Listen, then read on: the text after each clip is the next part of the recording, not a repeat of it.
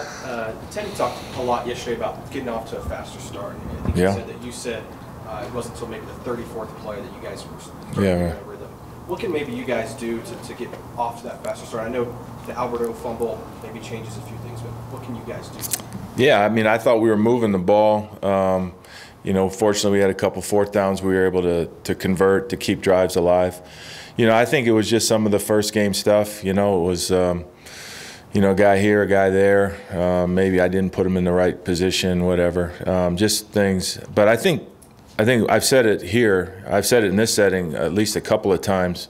The way to really win on a consistent basis is to get ahead early. We got to be aggressive and we got to be greedy with points early and do what we can to score. But it took us till the last play of the first half to get ahead. And people, you forget that. And so when we're back here on Monday correcting what happened, talking about the good, correcting the bad, inside the numbers, that's what we're looking at. And so then you back out, from that 34th play or whatever it was, we had a scoring opportunity that we didn't take advantage of. That's huge. And it's hard to score in this league against good defenses, and the Giants were a good defense. We're going to face the same type of situation this week. They're tough to score against, so we're going to have to be on it, and we got to get rid of those little mistakes. Now Teddy made plays and guys battled, and there's a lot of really good things that happened, but we got to be more on point, I think, early on, and that'll help us get in the end zone earlier. Coach, were you surprised at all at Teddy's mobility if you had him earlier in his career? And also, how much did it help the confidence of the offense when you're going for it on fourth down? Head coaches say, let's go. Yeah, I wasn't surprised by anything Teddy did. Again, I've got history with Teddy, so I know what he brings to the game. And there were a couple times there where a play started to play out and not quite the way we had recognized, and he made a play. And that's part of Teddy's charm. Is he can make a play. And then going for it on fourth down 3 times. Yeah. What does that do for an offense's confidence when a coach does that? Well, I love it. So just mark me down for let's do it. I think that's an important piece, and really the way it plays out in the game. Coach just says, hey, we're going for it. So my concern is, okay, it's fourth and whatever. What play do I want to call for us? And I think it's good. I think it's strategic to go for it. And there's certain times when you don't, and there's certain times that you do. And my responsibility is to make sure when the boss wants to go for it, do our very, very best to put the players in the best position to make it work. How does that logistically work? We're going for it. Just in Let's go. You guys want to make it sound like it's something.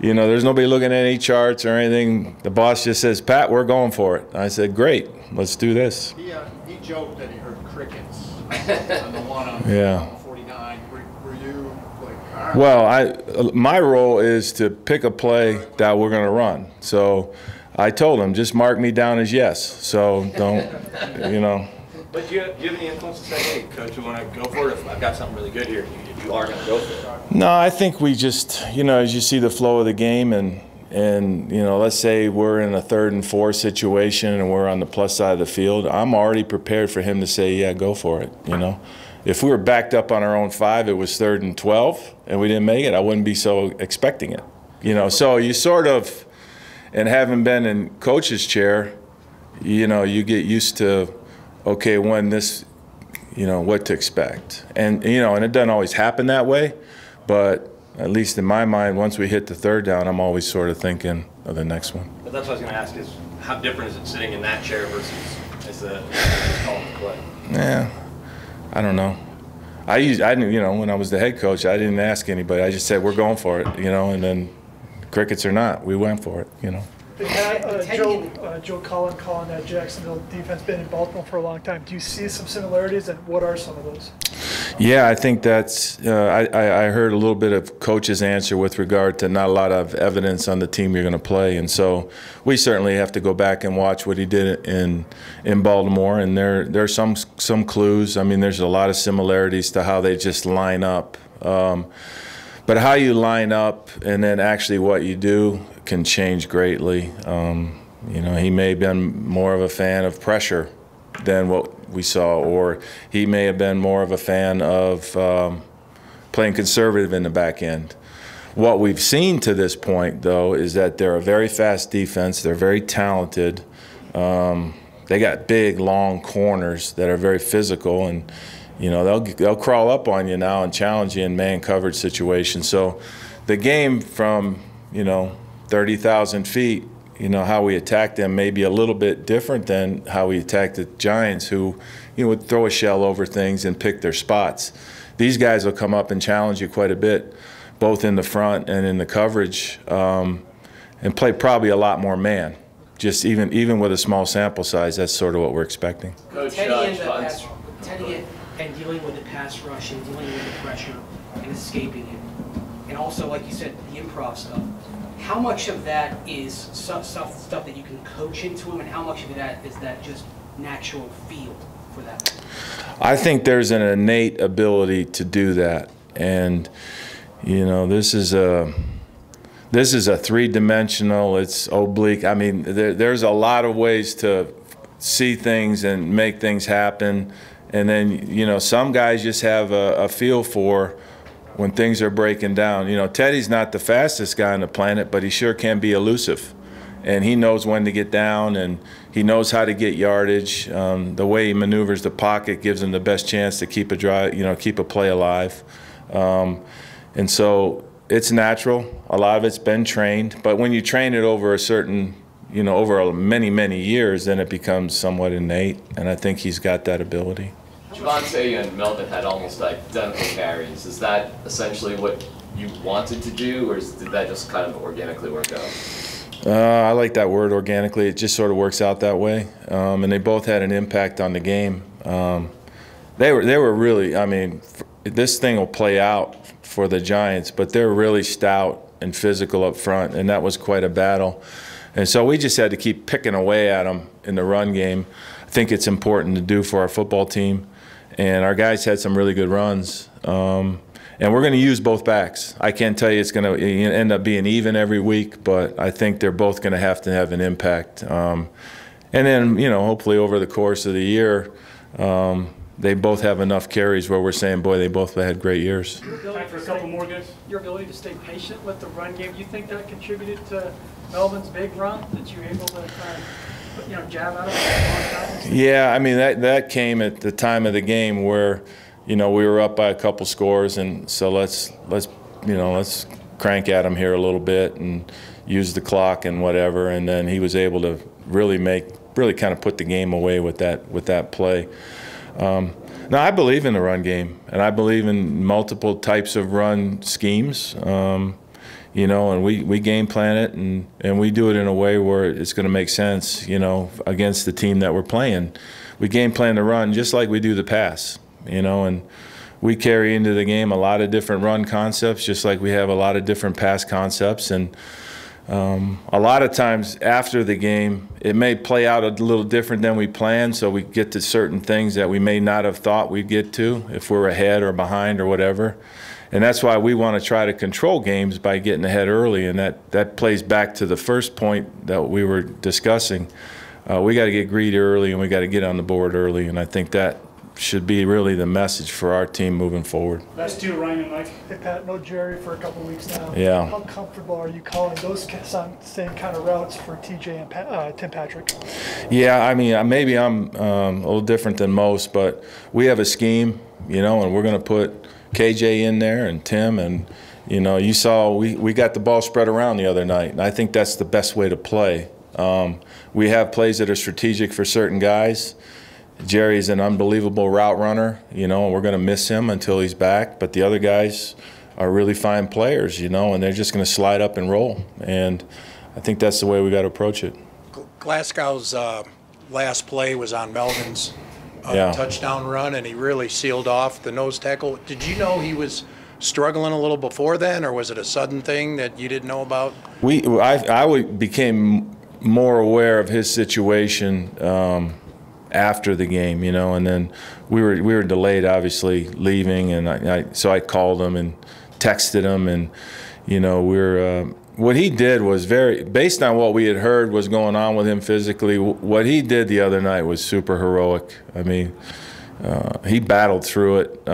I guess in the moment we didn't know, how big of an issue it was for him, but he's a tough sucker, and until he's back, we're going to miss him, and we don't know when that'll be, but we're sure glad he's okay.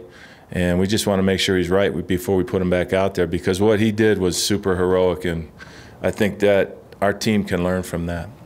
And how much did you follow Urban Meyer's rise as a college coach, and what do you think about his prospects in Jacksonville? Yeah, he's just been a really strong coach, over the years. He's always gotten teams turned around, and they win a lot.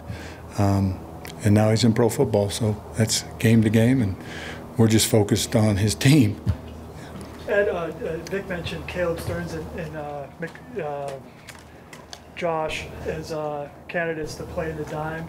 How has Caleb learned that position since the start of training camp? Caleb? Stearns? Caden Stearns, okay. All right. Yeah, we have a variety of guys that play different roles. Nate will be in there. Caden will be in there, both of them. But they've done a good job, and we expose them to that in camp. One of the strong things is the way George built, our secondary in the off season is we have a lot of guys. So when a guy needs a rest or a guy's down for a week, we got guys that can fill in, got plenty of corners. So, I think we're in good shape. What are you looking for most out of Pat as he makes his starting debut in Ronald's place on Saturday? Yeah, just everything about Pat is his process, and he has such a great process in his preparation, and very serious and listens, and he learns with every experience that comes his way. So it's really all about his process, and that'll lead to good things. You talked about learning about his mistakes. So did you see him react well kind of to the 37-yard touchdown and just sort of how he saw it on film afterward? Yeah, and that's a team play, and sure, he was there, and he wants to make that tackle next time. But, yeah, he was very controlled and calm and didn't miss a beat. Draymond Jones was very active in the run game, stopping the Giants last week. How far has he come in that area since you drafted him? He's just improved, and we talked about it.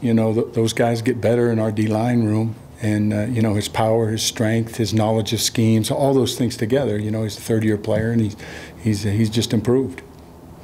I know you didn't have as many takeaways as you'd like, but when you hold a team in check the way you did for pretty much the whole game, would that make it a little easier to deal with? Sure, and, in the fourth down stops, those are like takeaways. But the one we did get was at a big time. It really mattered. The game was, in balance, and our offense took the ball down the field. So we're looking for more, and we want to improve on that. So we were happy with the win. We can always improve. What stands out about Trevor? What stands out about Trevor Lawrence after a first game? You just know that this guy has the capacity to be very good, and he's going to be good. And we want to try to do everything we can to win this game at this time against him. I think we're saying sometimes when you blitz a young guy, you're actually helping him identify what he's Yeah, sometimes. Sometimes you clear up the picture for him, and he's going to get a multiple game plan from us. That's no real secret. So you don't want to give anybody any one thing. Looking back on that, after Albert O fumbled, they're backed up on their 4-yard line. You had a 3-and-out, which was real big, pivotal series.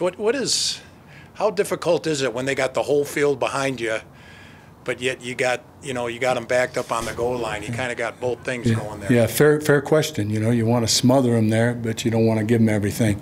It's something we work on, and we try to make sure we guard against the big plays to start. And you mentioned that the turnover happened there. Vic talks about challenging the momentum when it could spin in a game, and how strong can either side of the ball. That's an emphasis that we do as a team. So if we're struggling on D, we're looking for the O to pick us up, and answer anything bad that would happen to us on defense. Robinson and Hyde, the Jaguars running backs, what do you notice about them on film and keys containing those two guys? Yeah, they're good, tough runners. And their system built on a good run game. Both, Darrell Bevel and Brian Schottenheimer, they believe in run. you know, they're going to have balance in their attacks. They're very good coaches. They have balanced schemes, and they give you a lot of tough things to deal with. So that run game's number one, and they're good, tough runners, and they get north and south. Coach, you guys were lucky to have a big lead. You had the game wrapped up, and some of your starters on defense sat out. Justin Simmons didn't. I am curious how you view his consecutive snap streak. Do you view it as important, or? Not really. Not really. I wasn't totally aware of the consecutive of that. You know, I know he's been in all the games, but no. 49 games every snap. Really? Didn't know that. Okay. That whole thing is above my pay grade. So. Trying to end his Cal Ripken streak over here. Yeah, exactly. All right, thank you. Okay.